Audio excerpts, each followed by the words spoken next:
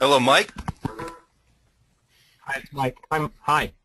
Hi, Mike. It's Nate Woodring, and I have Hi, Pat. Nate. How are you? I'm doing well, and how are you doing? Not bad. I also have with me today Justin, Pat, and Inad. Okay. Hi, everybody. Hey, how are you? Hi, Mike, how are you? And so, kind of how I see this going, I know we don't have a lot of time, and I'm going to go ahead and I have Pat and Justin here, and they're my more technical guys, and I'm going to go ahead and let them kind of lead and kind of give you the capabilities that we have, and hopefully they can answer any questions that you have about our product. That sounds great. I wish I had more time too. This was the only open slot I had for a couple of weeks. So, if I see stuff that's interesting, which I'm kind of guessing I will, then we can set up a longer one if we need it. Perfect. Sounds great. So with that, I'll let Pat go ahead and take it over.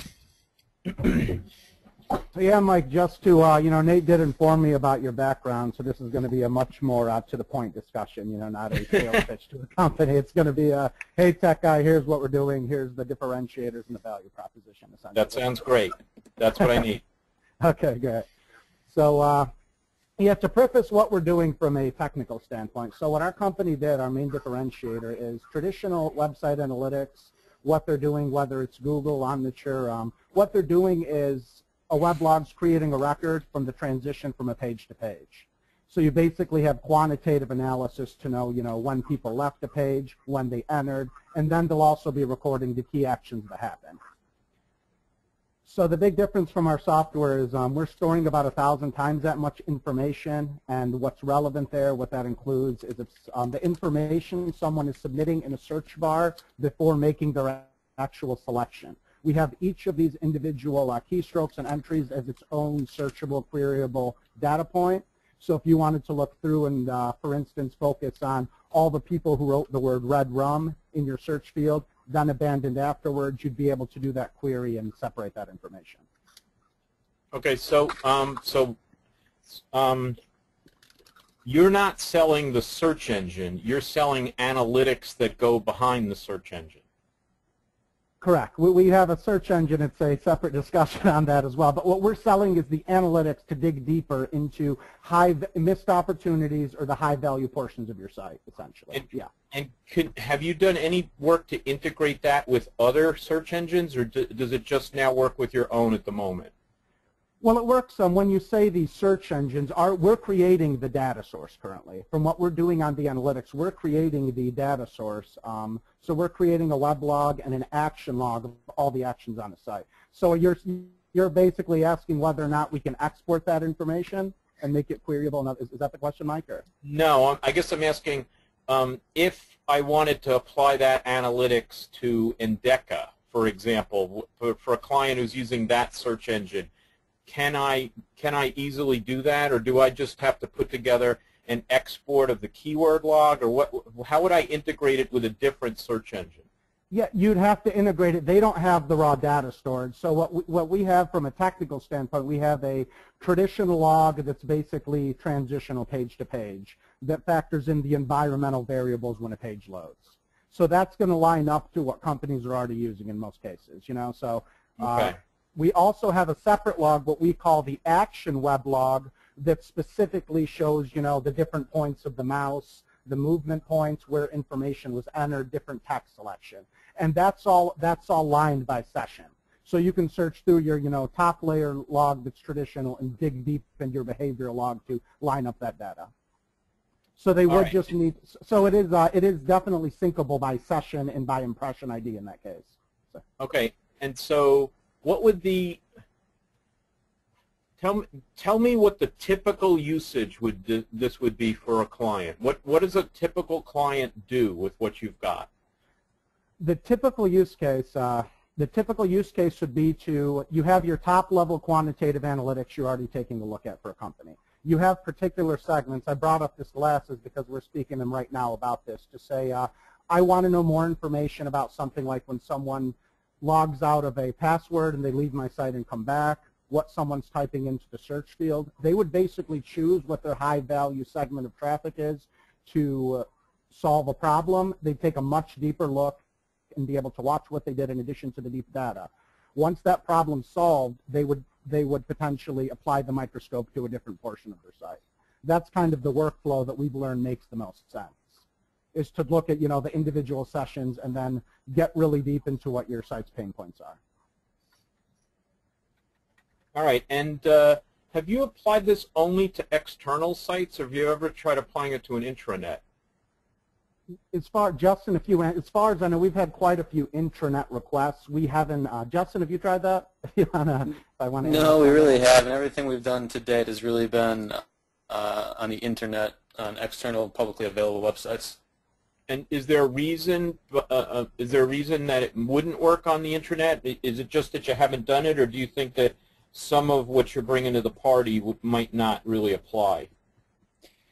If the use case is right, it definitely could apply. We haven't really tested it because we haven't had as many requests or demand as we would or have had for general use cases on the publicly available internet. But with that said, the data communication could be the exact same, so there's no reason to say that it definitely would not work. All right. All right.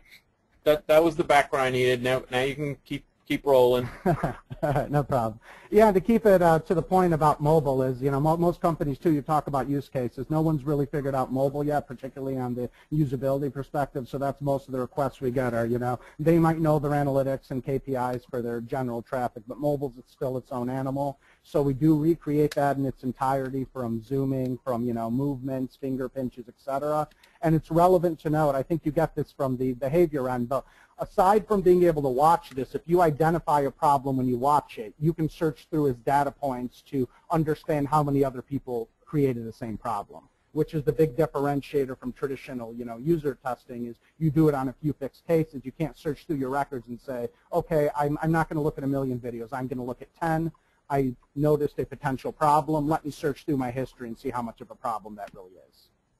So that's just a preface to the mobile as well as, traditional use case and how it can supplement what people are currently doing.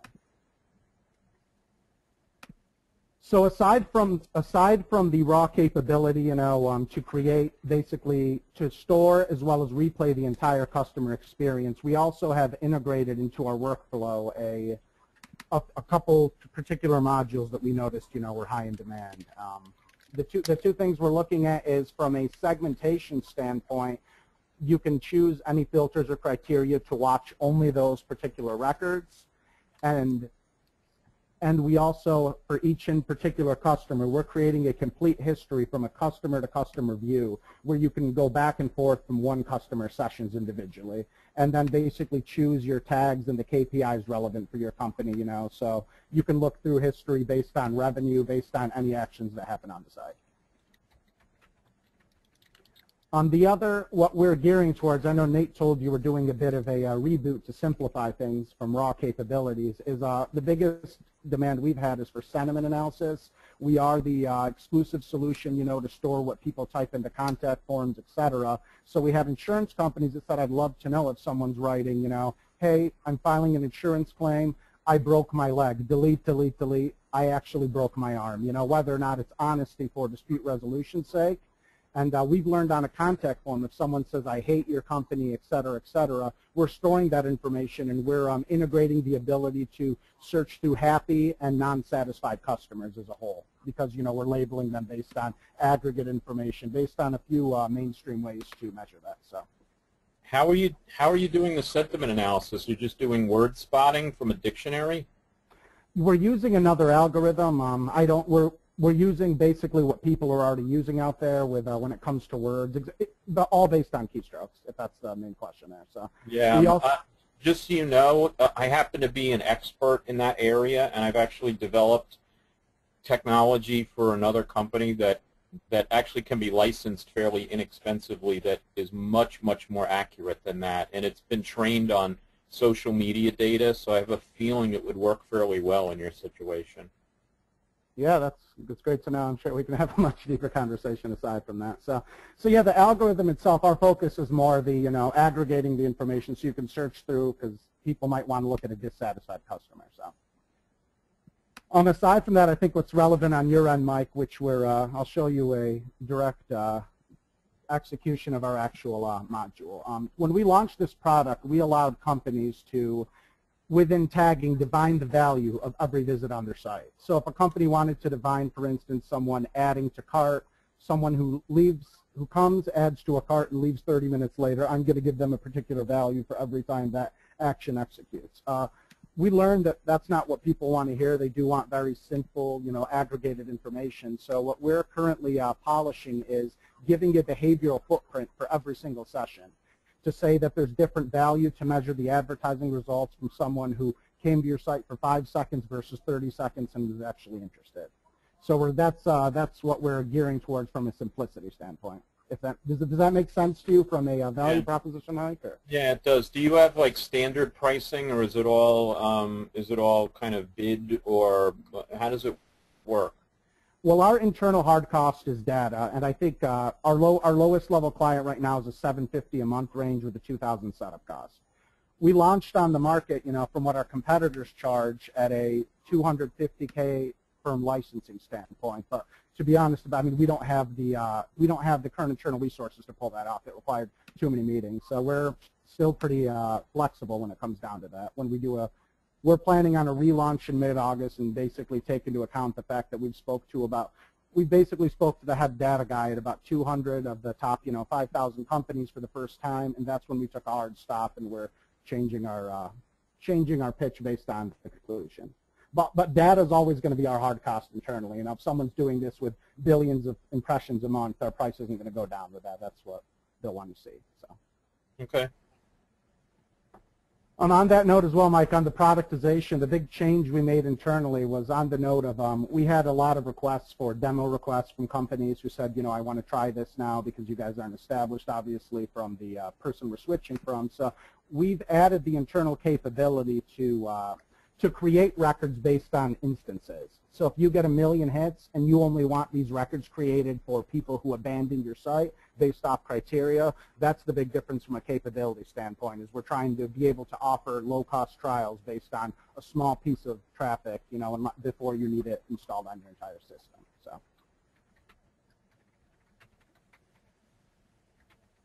Any questions at this point, Mike, or do you want me to kind of walk through? Continue? No, keep going. I'm finding it interesting, and I think I understand it. Great. So from a capability standpoint, one of our big differentiators, there's a couple companies doing things in a more, I guess you'd call a more preliminary way on the session replay. They're not storing all the information. I don't know if this page is still up or not, but we have the unique ability to, in this case, if you wanted to spy on a particular segment of traffic, let's say you wanted to look at people who've already made 50 purchases in the past and you wanted to get a better idea of their usability. We have the ability to create this live and basically let a company monitor those. And the 3 cases we saw of value there were if someone is closing the sale, if you're selling Ferraris on a site, and someone is talking about how much, and you're telling them about how great the speed is, you happen to monitor that high-value customer and see that he's looking at security, you're going to naturally shift your pitch towards security.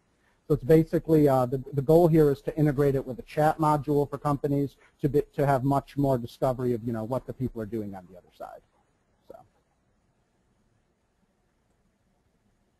Now, do you have like a PowerPoint or something that walks through this that I could show somebody, like with your new pitch?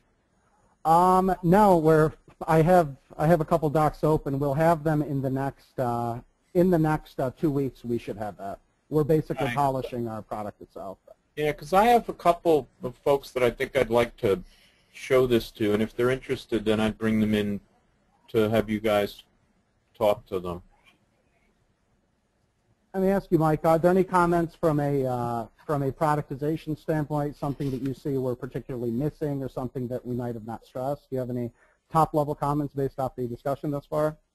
Well, I guess what I'm wondering is, are you pitching mainly to e-commerce companies? Is that where you're going? Because it's very simple for them to understand what the conversions are and to value them, or do you think that are you using this more broadly?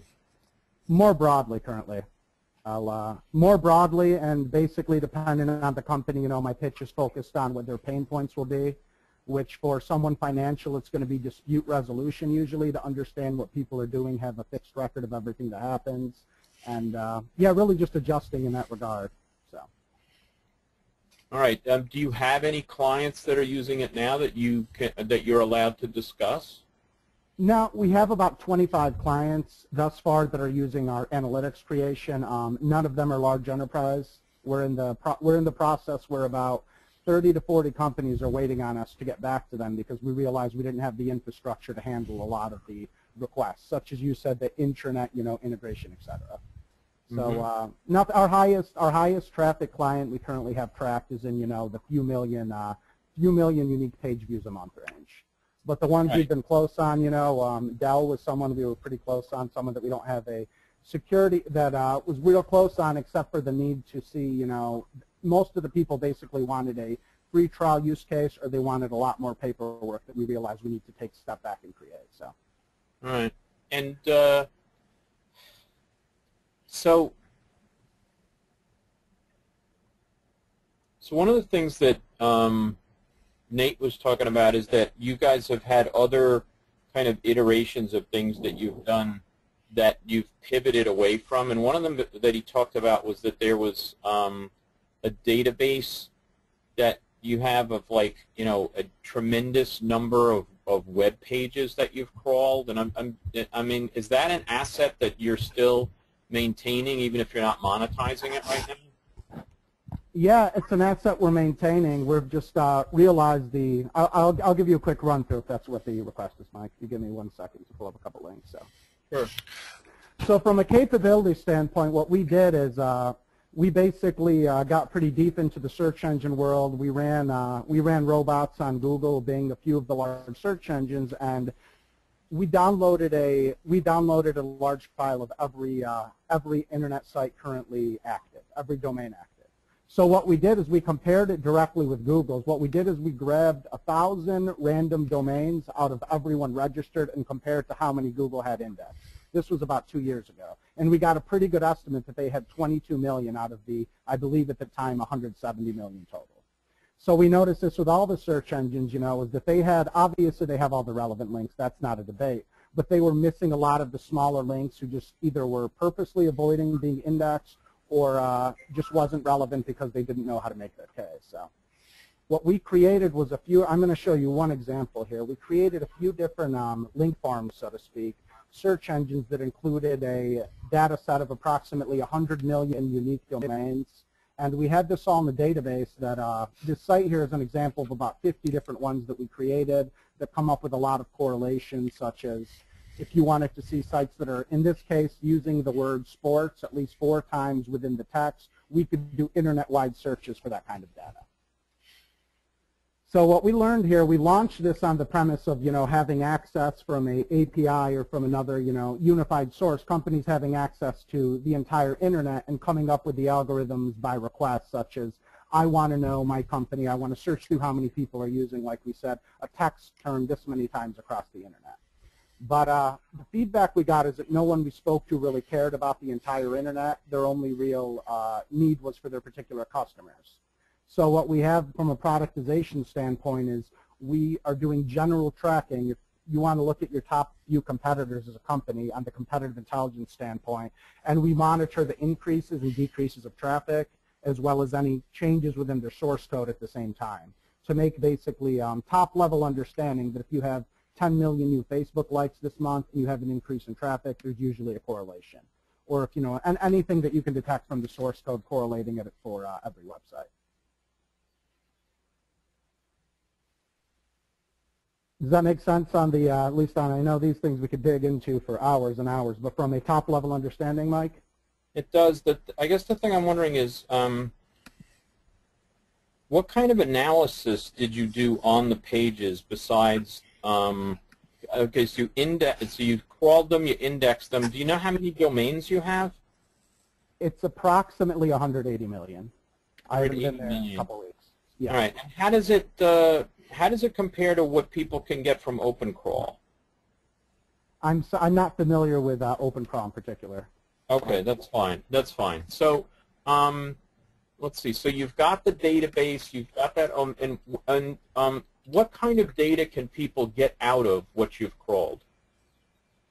Well, what we've created, I guess, the only queries we've done globally thus far, here's one example, is we did a search for, SEO keywords are one thing, but for companies who don't SEO keywords, we came with the determination that text used within the text may be more relevant for all the people who don't have SEO tags. So here we have a collection of all the words used, I believe at least 4 times within the text, and that's how we classify different niches or different companies.